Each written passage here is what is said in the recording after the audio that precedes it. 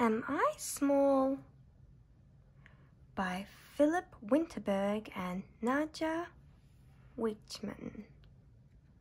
I wonder what this book is about. Am I small? I wonder. This is Tamia. Right, exactly. That is Tamia.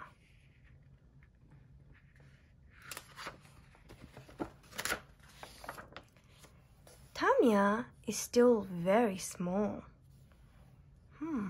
Me? Small? Do you think she thinks she's small? Am I small? Small? You are smaller than small. You are teeny weeny. Oh, this yellow monster called her teeny weeny. Am I teeny weeny? Teeny weeny? You are mini. Is she mini? That tiny?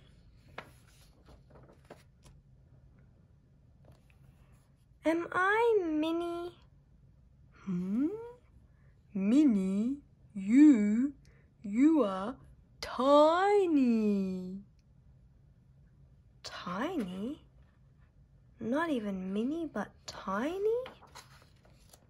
Oh, there she is. There's Tamia. Can you see her? Right there.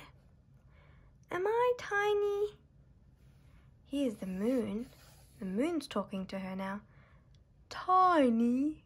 You are microscopic. Even smaller. Wow. Am I microscopic? Microscopic? You? Nah, you are big. So she looks big to the turtle. I wonder why. Am I big? The flower's gonna talk to her. Big? You are large. She's large, huh?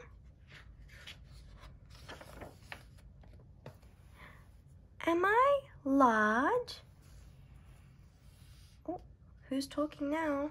The ladybug is talking. Large? You are huge. So Tamia looks really huge to this little ladybug.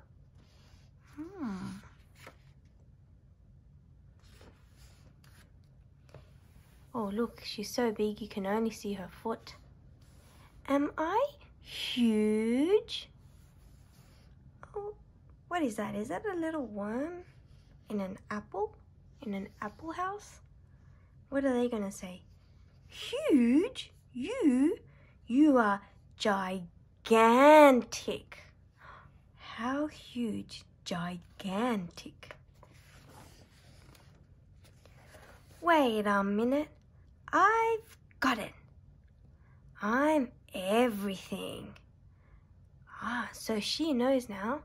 Is she tiny or is she big? Well, she is microscopic, teeny weeny, large, huge, and gigantic.